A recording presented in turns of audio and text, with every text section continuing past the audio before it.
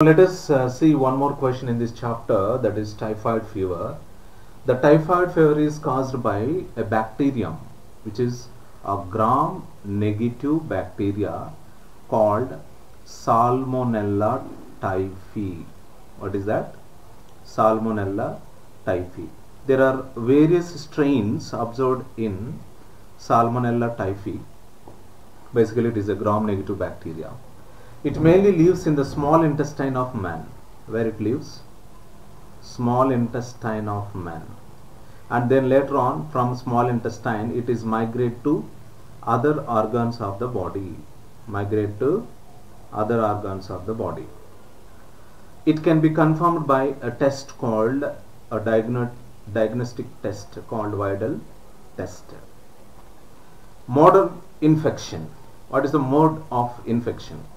It can be contaminated through food and water. It can be contaminated through food and water.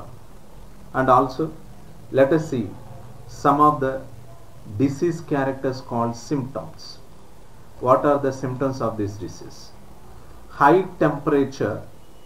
This is one of the disease character. Sustained high temperature up to 104 Fahrenheit. Weakness is one of the symptom. Stomachache, one of the symptom.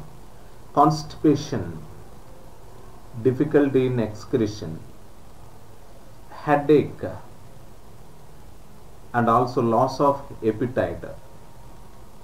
Loss of appetite on the food. Intestinal perforations. Intestine becomes, or intestine gets small holes. The wall of intestine gets small holes because of heavy infection. Death may also occur in severe cases. That's all for this today's session. We'll meet in the next session.